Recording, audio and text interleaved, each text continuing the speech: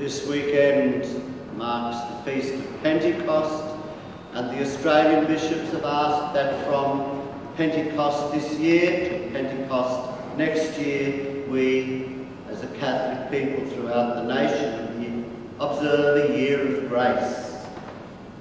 And the year of grace has as its subtext, starting afresh with Christ. The year of grace calls us to reflect that at the centre of our faith is the person of Jesus Christ, whom we can know. Many of us this morning encountered the forgiving Christ in the sacrament of reconciliation. Jesus keeps his promises. Throughout the scriptures, he assures us that if we have a heart for forgiveness, a heart for change, then our sins are forgiven. Full stop, no ifs or buts. Our sins are forgiven. And this is the forgiving Christ that we meet in the sacrament. The Christ who calls us to be like him.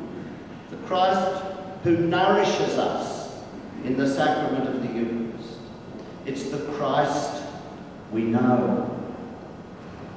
And already, my brothers in Christ, we are clearly speaking about a Jesus that we know as distinct from one we just know all about. Jesus Christ is the person at the heart of our lives. And among other things, he calls us to love. The gospel today, he calls us to love. Those who keep my commandments love me. It's a sign that our hearts are right, that it's not just a superficial nod of the head acknowledging Jesus is somewhere there in my life in a vague kind of a way, but keeping the commandments calls us to a love that is genuine, that is real. It's easy enough to say the word love. It's more difficult to communicate the meaning behind the word.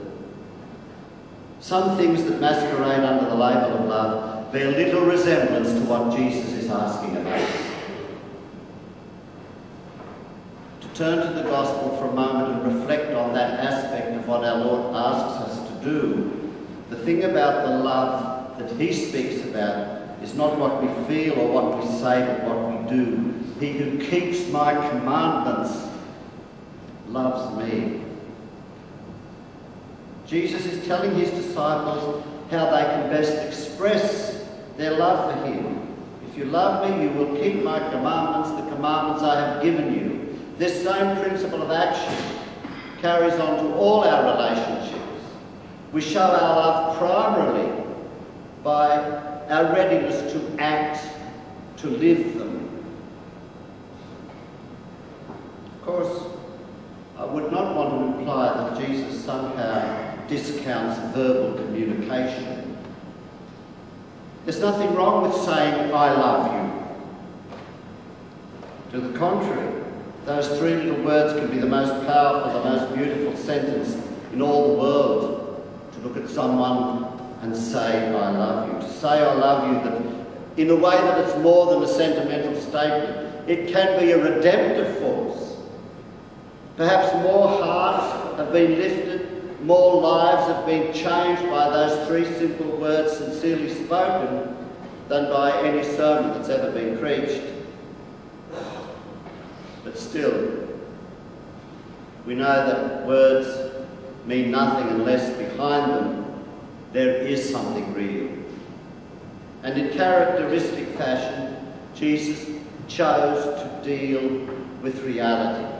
He didn't discount the verbal communication of love. He simply went beyond it because he knew that love is much more than a word.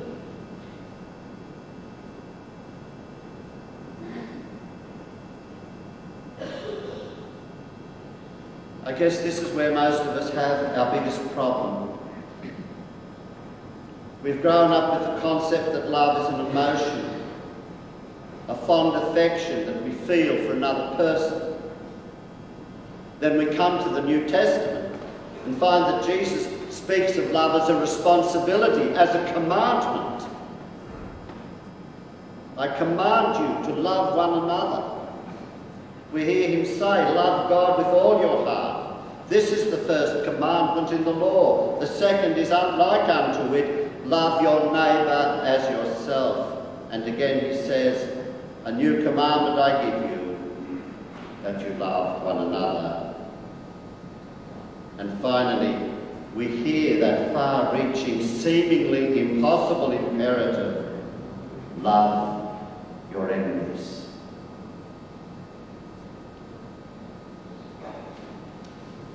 My brothers in Christ, we all need to understand that Jesus speaks of love. He speaks of it in a way that he's not thinking of happy, fuzzy feelings or emotions. There's no real virtue in being naturally fond of someone. Neither is there any sin in being not at all fond of somebody else. But you see, it's what we do with those feelings that results in sin or virtue. Anyone can say, I will do good to that man because as a matter of emotion I like him. It takes strength of character to say, as a matter of emotion I do not like that man, but as a matter of Christian principle I only want good for him.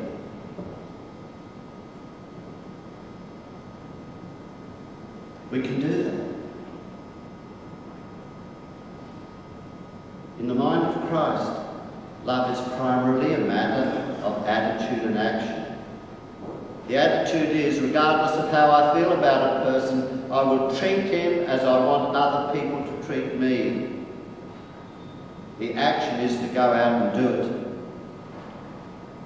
And this is where we start to get real. We may not be able to control how we feel, but we can control what we do. So now we have, in a sense, an operational answer to the confusing mandate of Christian love. The important thing is not words or feelings, but deeds. And this is what Jesus said in our text today. If you love me, you will keep the commandments I have given you.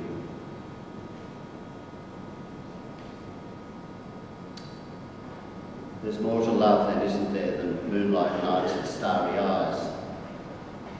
We know that to succeed, couples in marriage begin the slow, wonderful, difficult task of growing toward each other, giving each other the highest priority day in, day out, choice by choice. And yes, romance is a wonderful thing, but unless it eventuates in thoughtfulness, kindness, respect, all of the songs and all of the poems and all of the flowers in the world won't get you where you want to be. And look from the family, look to the world, and still that principle holds. You can speak of your love for the poor, you can shed tears of compassion for the plight of the poor, but unless you are willing to invest some time and effort and yes, money, to help someone break the cycle of poverty, your speeches and your tears are not the stuff of love in the way Jesus speaks of it. What a realist Christ is, my brothers in Christ. We would want to make love something soft and dreamy, but he won't have that. He defines it in terms that are strong, that demand something of us. In a sense, a love that costs. If you really want to know about that, gaze across above the sanctuary. Fix your eyes on the image of the crucified Lord. Sentiment is fine, but we know it can be fickle. Words can be beautiful, but they can also be hollow. The real test of love is not what we feel or what we say, but in fact, how we live Love is an action, a way of living at home, a way of living in our place of work, at our church, wherever we happen to be. Jesus calls us to that love. The man who has my commandments and who keeps them, he it is who loves me.